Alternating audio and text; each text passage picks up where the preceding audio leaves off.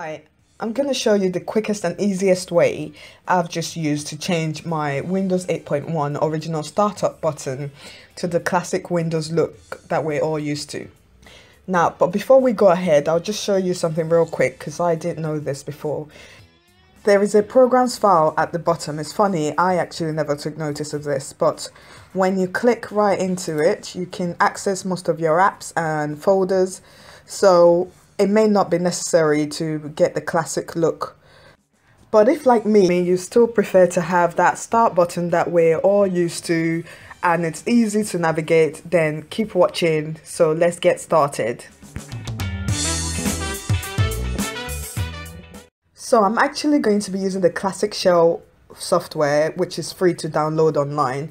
And this is because it was actually the quickest and easiest method I could find. And I did this by going straight into Chrome or whichever browser you have. Type in www.classicshell.net and it should take you straight to the front page, which will have the download button. Next, click on the download button and just wait for it to fully download before opening. Once it's fully downloaded, then we can now open it up.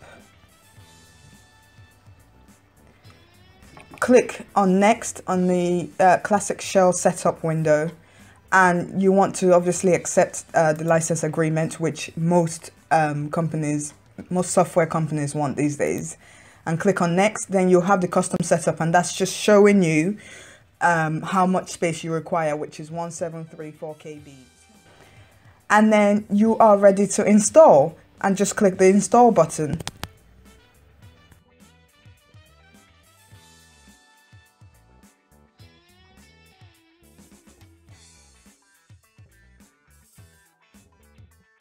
So my recording was interrupted by the installation process, but regardless, it should take you straight onto this screen.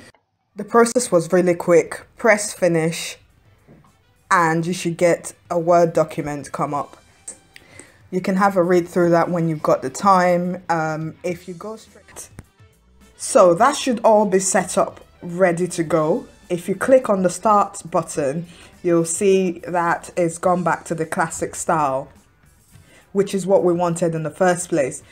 You can go into the all programs, look for the Classic Shell folder, click on the classic start menu settings, and there you can change how you want the style. So you can have the classic style, you can have classic with 2 menus, you can have Windows 7 style, whichever style. You can even replace the start button if you wanted. Hope this was really easy and useful for you. If it was, please press the like button. But that is the basics of getting the old classic Windows style start menu.